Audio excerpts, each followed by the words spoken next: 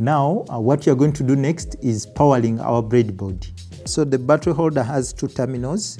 Red wire is positive, black wire is negative. I'm going to put a jumper wire in the positive lane and then another jumper wire in the negative lane. I'm going to use the crocodile wire to connect from the positive terminal of the batteries to the jumper wire that is coming from the positive lane of the breadboard. These hanging wires, they are going to act as our sensing points for the two LEDs. So next, we are going to attach these two hanging wires for each LED inside our water reservoir. Wires from the white LED will be indicating the low level of water, while wires from the green LED will be indicating the high level of water in our water reservoir.